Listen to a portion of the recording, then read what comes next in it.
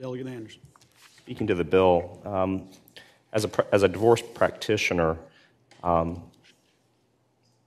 there's no court that I'm aware of where you can file any kind of a divorce complaint and get a hearing immediately. It takes a while, sometimes a year, maybe more. And so these waiting periods may sound arbitrary, but getting into court is very easy for someone to do. And the process is very slow after you get into court. And so for that reason, I don't see the one-year waiting period as a bar for any person to file their complaint. And that's where my rub on this goes. I'm not going to support the bill only for that reason, and certainly don't appreciate being called a co-abuser by saying no.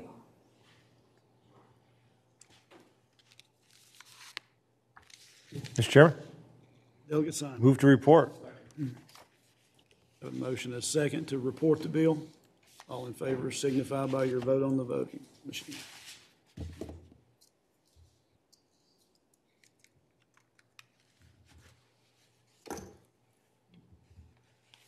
Delegate Clark, the bill would fail 3-5 vote. Mr. Chairman. Delegate Leffler. Motion. I would.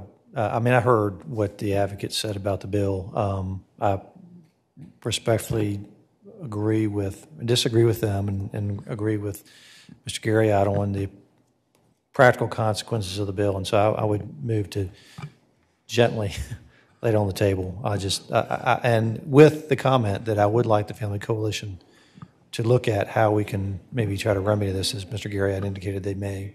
Okay.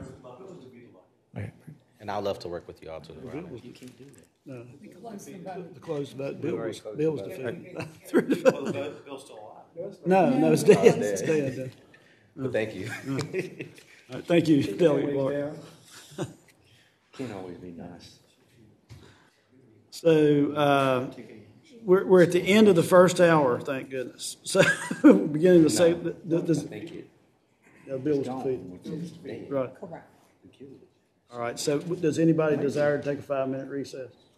No. No? I'm just kidding. Why don't we take a 5-minute recess?